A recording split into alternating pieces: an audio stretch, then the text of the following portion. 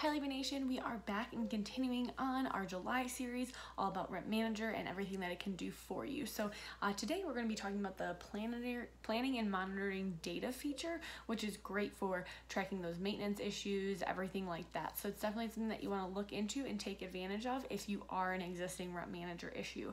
Don't forget that we did just release our Libby U virtual classroom series. So we'd love to tell you a little bit more about that. Check it out below with the link and you can find out all about what's going on there, and don't hesitate to reach out if you have any specific questions. Thank you.